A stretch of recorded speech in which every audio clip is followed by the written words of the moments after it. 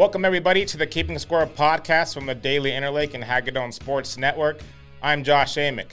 This week on the Range Riders Recap, I'll discuss the up and downs to the two series they had with Missoula, what to expect in the final weeks, and some old faces being reinstated to the team.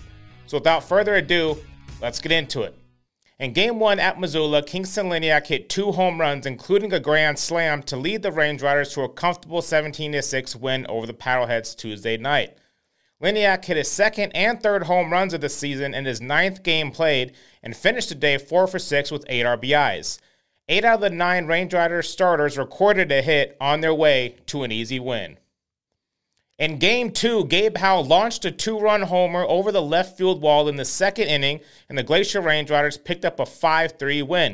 It was Howell's 9th home run of the season and moved him closer to the all-time Range Riders home run leader behind his teammate, Christian Kirtley. Game 3, Adam Fogel blasted his Pioneer League record 33rd home run of the 2024 seasons, and the PaddleHeads defeated the Range Riders 13-6. Fogel bested the modern Pioneer League record set in 2022 by PaddleHeads player Jason Newman Todd. Ryan McCarthy homered for the Range Riders, and Kingston Liniak went 4 for 5 with 3 doubles in the loss. In Game 4, the PaddleHeads hit 3 home runs to power them to an opening road series win over the Range Riders 14-5 at Glacier Bank Park Friday night. Fogel hit another home run, adding to his record-breaking total, and Jerry Hunsinger homered for the Range Riders for just the second time this season. Saturday was my game of the week, as Game 5 was a good one as the Range Riders got back into the win column with an 8-4 victory. Drew Sims went 2 for 3 with 3 RBIs, and 4 Range Riders pitchers combined for 7 scoreless innings out of the bullpen. Andy Atwood also had a big game, going 3 for 3 with 4 RBIs, including a bases-clearing triple in the bottom of the 4th. Noah Owen, Aiden McAvoy, Nick Zinga, and Ricky Tibbett combined for 7 shutout innings to help the Range Riders secure the win. On Sunday, the Range Riders' comeback attempt fell just short as they lost their final game of the series 12-8. After joining the team on Tuesday, Ty Bothwell made his starting debut and pitched 4 innings, allowing 5 runs. Bothwell pitched at Indiana University and was spending his time in the Collegiate Summer Ball League before joining the Range Riders. I got here Tuesday, so yeah, haven't been here long, but starting to get accustomed to the great scenery and all the great things that they provide for us here. So yeah, cool. Thank you. Christian Kirtley hit his team-leading 18th home run of the year, and Liniak went yard again for his 4th home run of the season. The Range Riders loaded the bases in the 8th inning, down 12-3, and cut the lead to 12-5. With the bases still loaded, the next 2 batters were retired to stop that rally.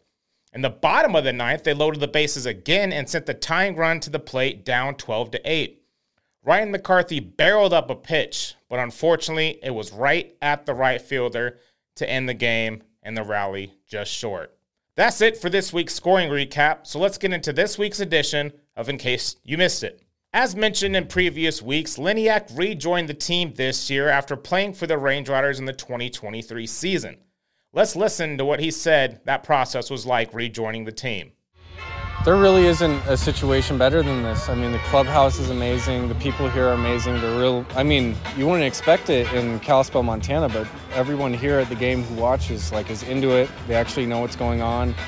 I think that, being around friends, of course, is nice, but it's this is every single kid that I think I've met, at least position player-wise, has been in affiliated ball. So I think that really adds another aspect to it, just like the talent and the competition, Bothwell is hoping to make an impact on a revamped Range Riders starting rotation.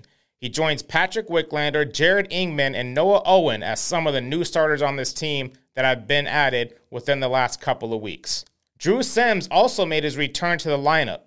He was placed on an ineligible list back on May 30th and missed last year with the team due to an injury. He has appeared in 3 games and has gone 4 for 7 as a DH and a first baseman, not his normal role as a catcher. That's it for this week's Range Riders recap. The Range Riders played their final 3 games at home against Billing Mustangs starting on Tuesday before heading on the road for their final 9 games of the season. They will host a playoff game on either September 10th or September 12th once the second half standings become clear.